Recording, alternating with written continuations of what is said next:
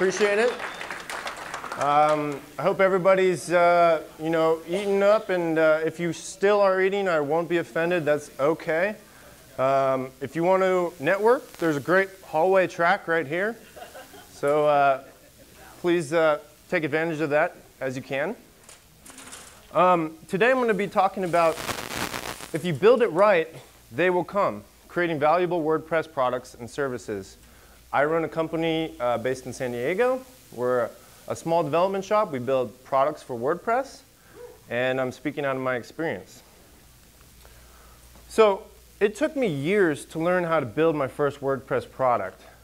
At first, I worked at it. I didn't even know what I wanted to do out of college. I graduated with a journalism major. I kind of saw how that industry was going in 2007. So I knew I liked computers. I'm not sure how those related, but I did get a job as a technical writer in an IT department. So that allowed me to really get my feet wet with computers, and then which eventually led me down the road to discovering WordPress. I started to build free plugins, down after a couple years as a freelancer. I started then working at an agency, all in San Diego, and then eventually decided that I wanted to kind of get my name out there.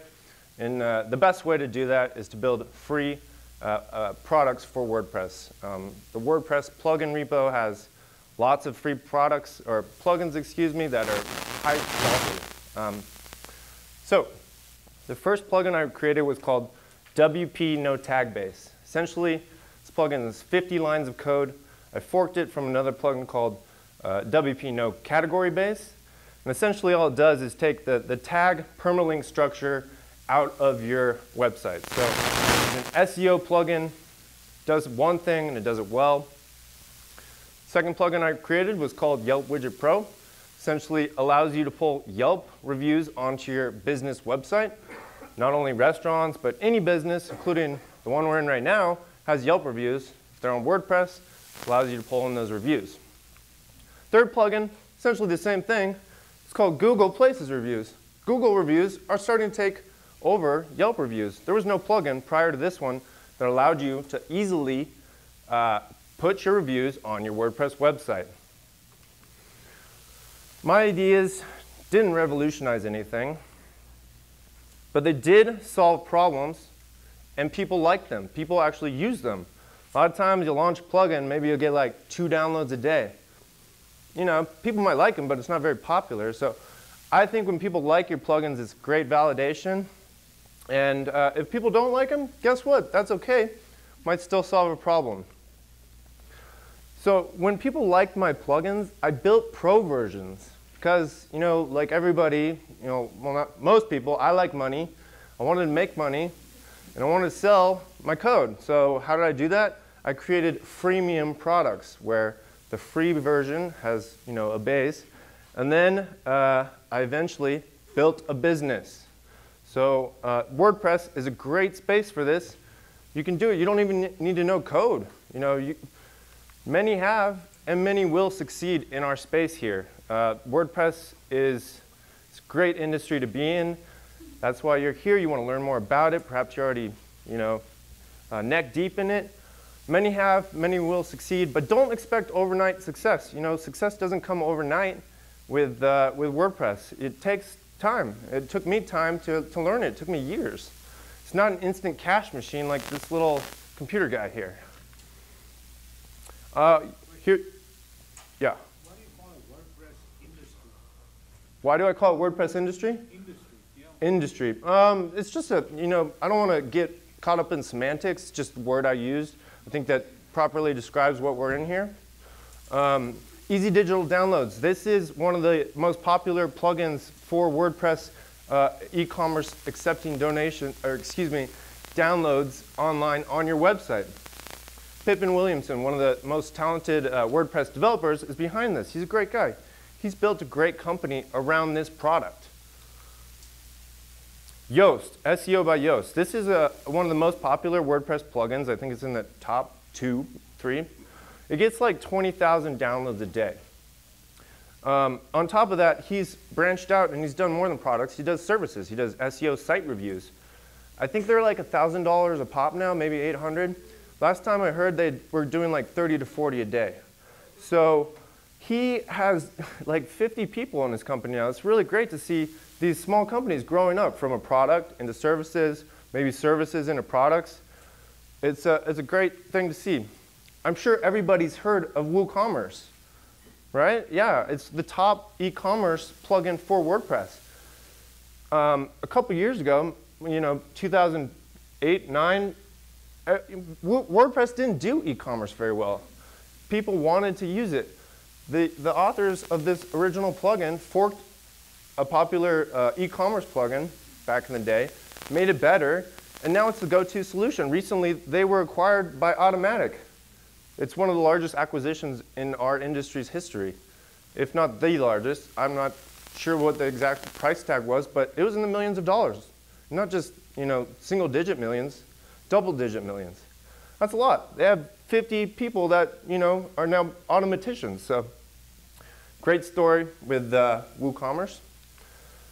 So, how do you define success in business? A lot of people have different opinions on how they define success.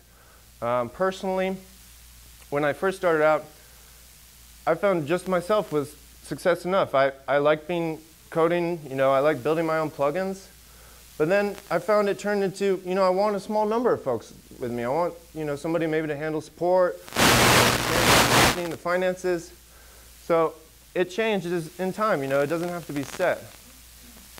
Eventually, I'd like to have an entire company like Yoast and, WooCommerce and some of these top guys.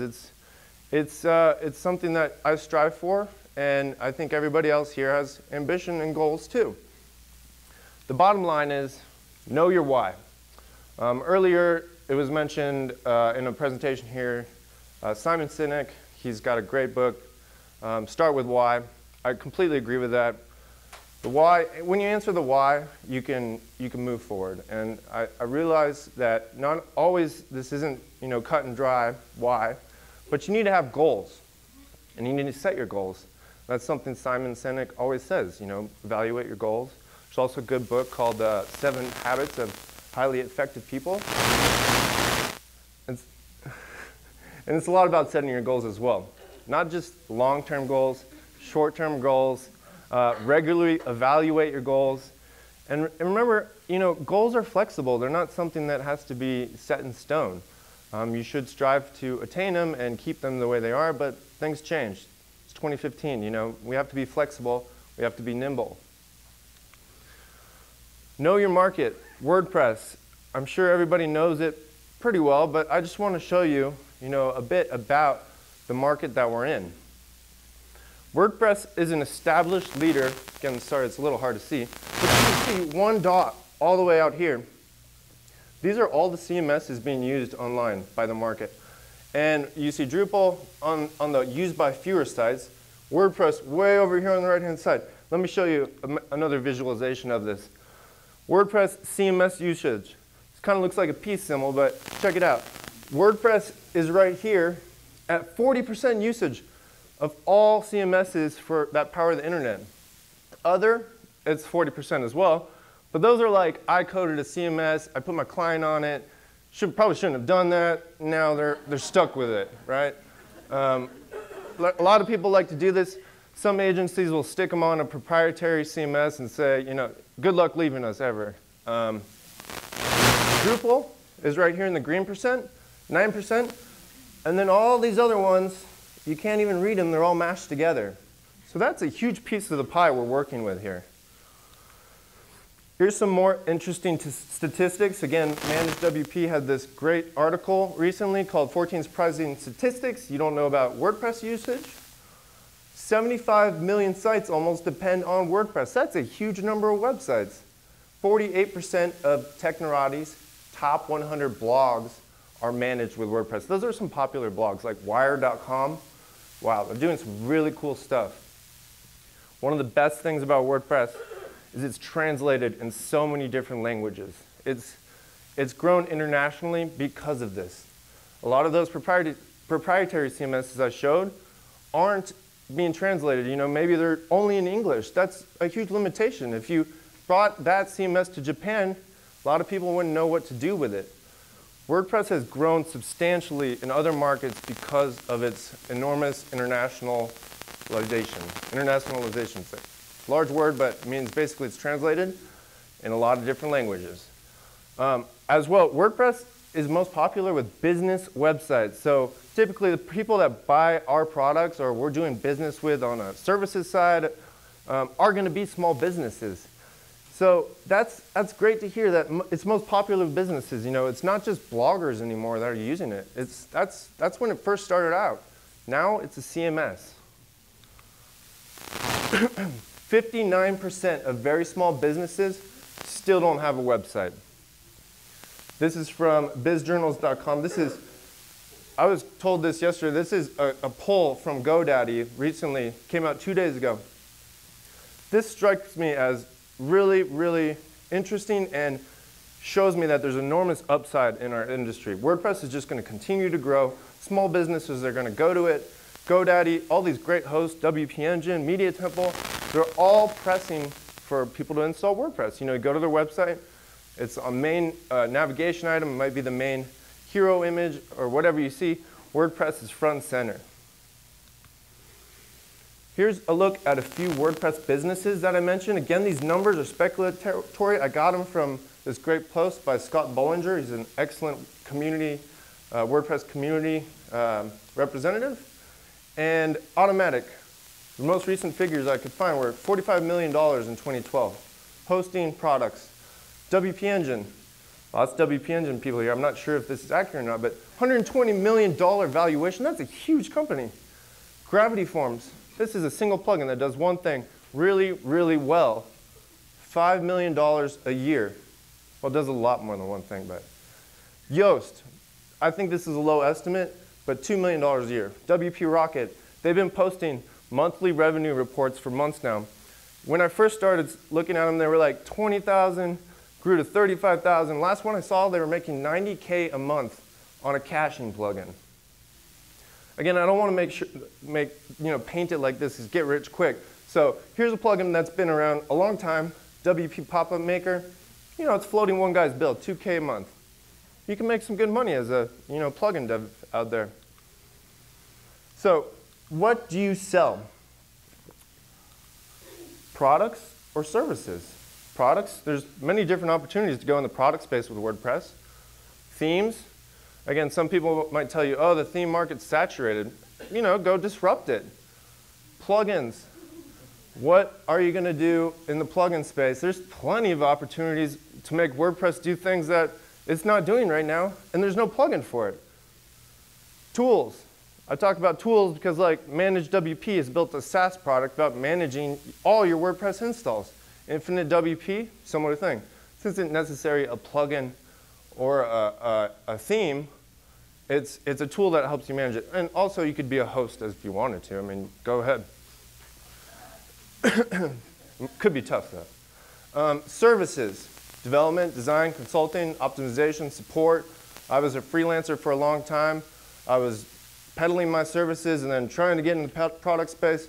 Some people were doing one thing really well or the other. So there's no reason why you can't do one or the other. The key is find your niche. And it doesn't just have to be one. Find your niche for your product. For instance, we have a donation plugin called Give.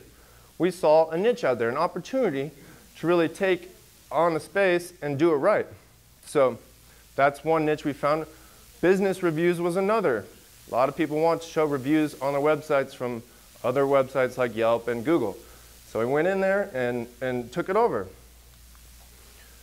What's your idea?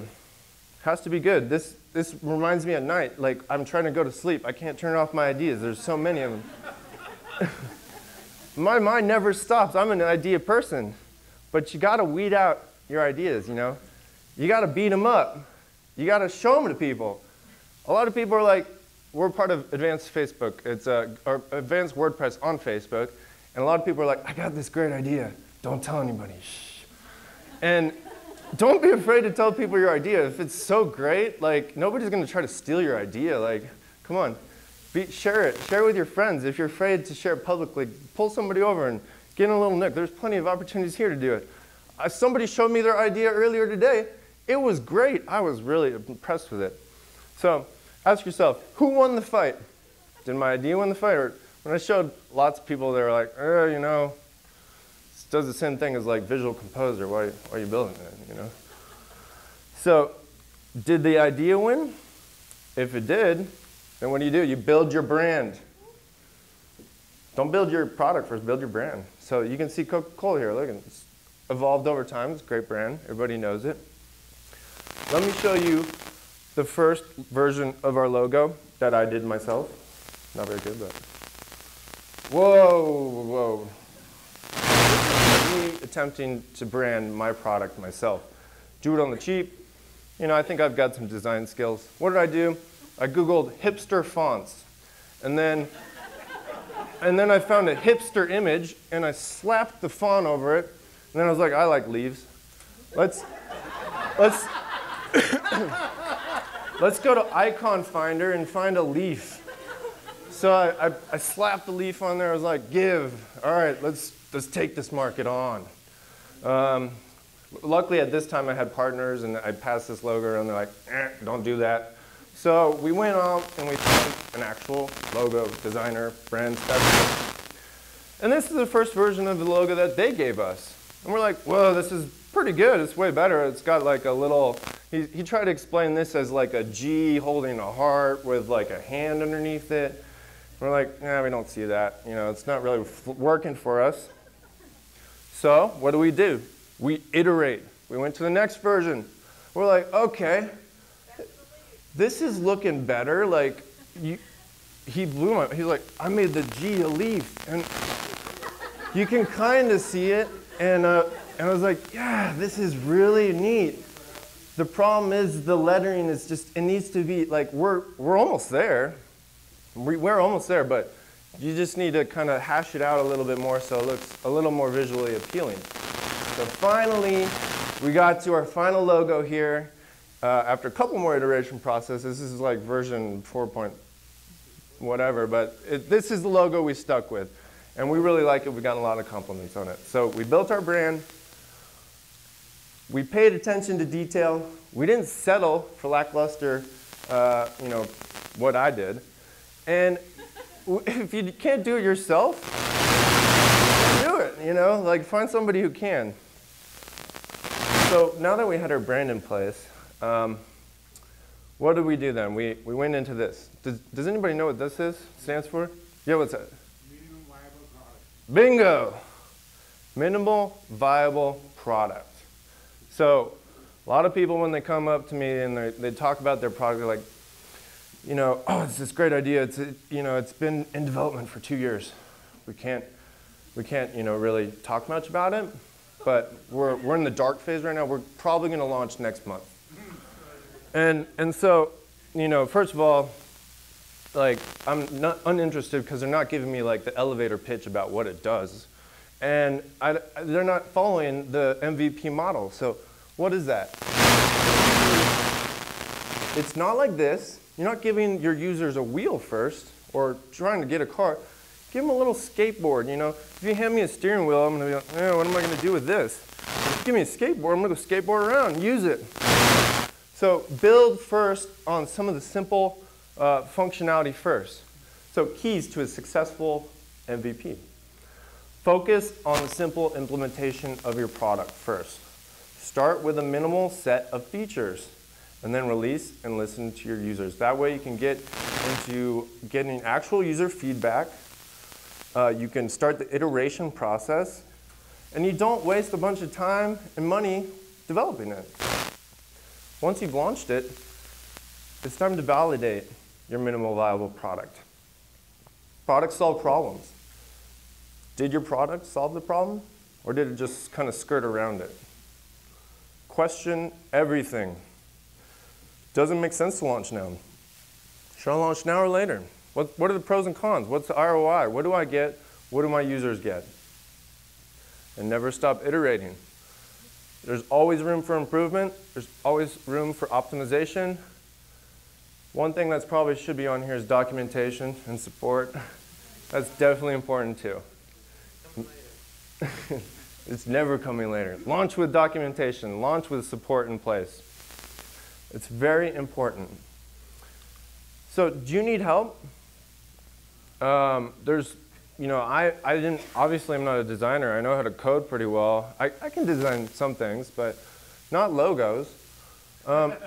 There's a lot of quality developers on the internet for you to go out and ask for. Or to say, hey, are you interested in partnering up? Or are you available for freelancing? One such group is called Advanced WordPress. Again, we don't really enjoy people soliciting for work on there, but there's a great group called WordPress Freelancers. It's on Facebook. All that group is set up for is to help you find freelancers for WordPress. Again, local WordPress meetups, PHP meetups. You'll find a lot of good developers at PHP meetups. Usually, when you go to the WordPress meetups, it can vary in expertise levels. WordCamps like this one. You guys are taking the first step. You're here, you're learning about WordPress. You see what it does. You learn more about it. You're gonna try some code out. If you're like Macaulay Culkin right here, you might need to find some developers. They're here, everybody. Quality designers. We found our logo designer on dribble.com. Has anybody heard of this website? Excellent website. Designers go on this website and they post their work. And the same with Behance. I believe that's owned by LinkedIn now, which, it's okay with me, I guess. We basically went through there and trolled all the logo designers until we found one we liked that did custom typography, kind of like we did on our Give logo. And we reached out to him. At first, he quoted us a really reasonable rate, and then he kept with his rate. So you're not always going to find the quality first. We got lucky with this one, but you might have to proceed with caution, like I say with Envato Studio and 99 Designs. Some of the freelancers on there could be very unresponsive, could do lackluster work. Never use a site like Fiverr for your logo design. Can't say that enough. Fiverr is clip art that you'll get for $5.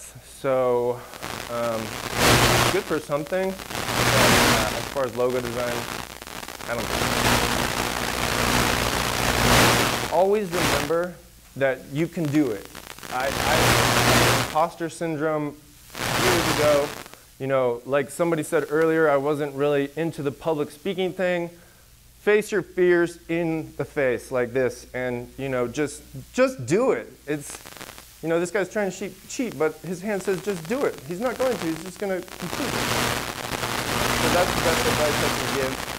To always stay the course, and WordPress is a great choice to build your business in. My name's Devin Walker. You can find me online at Interwebs.